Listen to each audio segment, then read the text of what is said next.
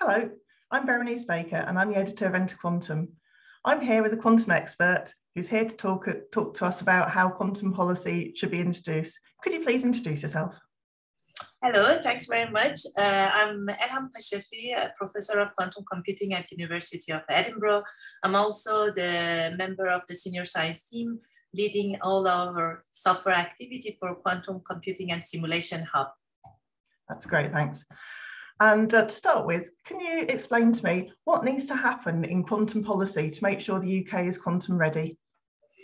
It's a great question. So there is a lot already happening in quantum. So as you probably know, that our national strategy in UK has been one of the first setting the agenda. And I think all the different pieces of the puzzle are coming together. So I'm going to focus here on quantum computing compared to all the other technology exists like quantum metrology, quantum sensing, quantum communication. And regarding quantum computing, which is a long commitment, I think UK has been doing great. But in my opinion, given that I'm a computer scientist and I'm way more excited about the application and what do we do with this quantum computer, I think the new race that the UK need to be focused is that to ensure that there is a systematic approach for finding application, for developing application, and demonstrating the advantage of that application for real world problem. That's really interesting. Thank you so much. And we're very much at the top of the hype cycle for quantum computing. So how can we manage expectations beyond the hype?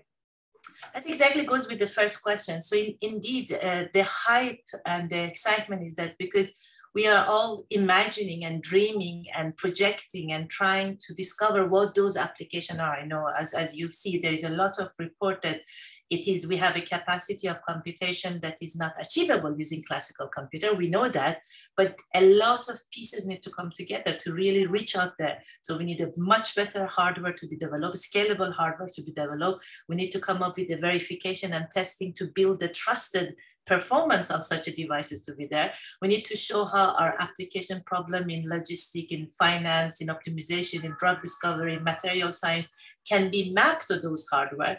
And this whole entire roadmap needs to be all the time systematically going through. So I think the hype can be avoided if we are ensuring that everybody comes together. We're bringing academic, we're bringing the end user, we're bringing industry, we're bringing all the various in-between puzzle. And again, here UK is doing great. We have the National Center for Quantum Computing, we have Technology Hub, we have academic. And so this interconnected ecosystem, as I always say, that it takes the entire ecosystem to come up with the right application. And that's the only way we can ensure that we send the right message to the potential end user. Excellent, that's really interesting, thank you. And given we're still a little way away from having widespread quantum computing, why is it not too early to start preparing now? This is the other side of the same question. So indeed, you could say, okay, it's too high, I should wait and I see when things are delivered. And that's not the case, because quantum is not like a new device that you wait and the new thing comes to the market, you plug it and then voila, you set it up. It's just a whole evolution of our thinking, a whole adaptation. And it's not that it's complicated, it's just such a different way of translating your problem to these new devices that the whole industry should be part of it.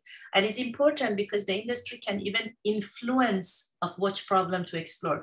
So far, the field has been very much academic driven by us. We're thinking what this quantum computer can do, and we come up with the solution. But right now is the best moment that the outsider to come and explain what is their figure of merit, what is their desire enhancement, what are the actual obstacles they are facing in the current development, whether it's cybersecurity, whether it's optimization, whether it's sensing.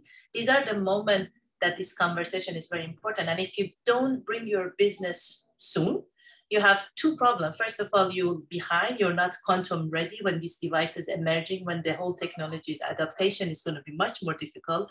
And also you have not influenced so that the whole evolution has become more beneficial for the particular problem that your business wants to deal with.